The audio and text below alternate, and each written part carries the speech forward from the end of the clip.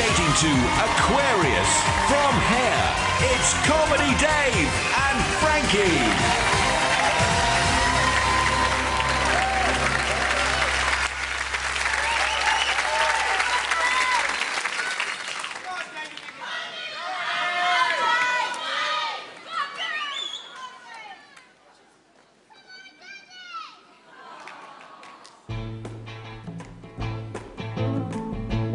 When the moon is in the 7th house and Jupiter aligns with Mars, then peace will guide the planets and love will steal the stars. This is the golden age of Aquarius, the age of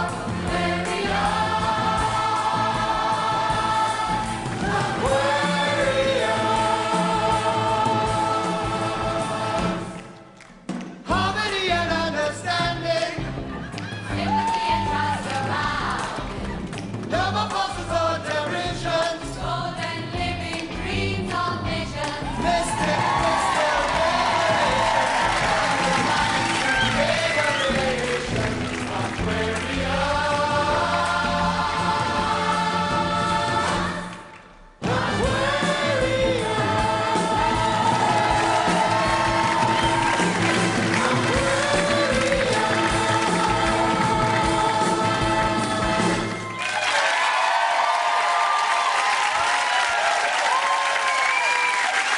That really is how Mum and Dad used to dress in the 60s, kids. Mind you, he looks more like Crazy Horse than a hippie. His wife has started skating lessons. She's already almost as good. Tells us a lot about one of you. Well, that's the Aquarius rising lift. A couple of those. There was an orbiting spin and lunge. And then the skill, the jumps.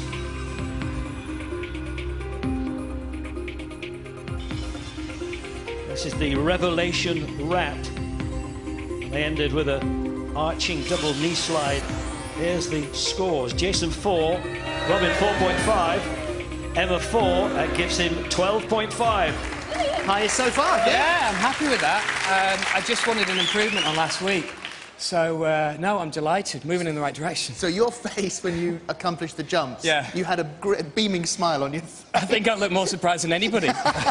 Were you surprised that you managed to do it? I'd done them in rehearsals, but after last week and having a little bit of a wobble, I just wanted to get them. I thought if I get the jumps out the way, then we can get through the rest of it. So. But you were the most nervous, I think, about them, weren't you?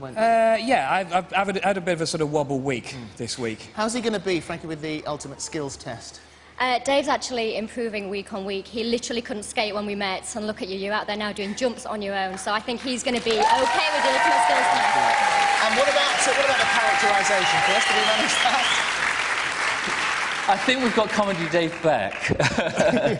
We lost him a little bit last week, but once this music came on, and once the outfit went on...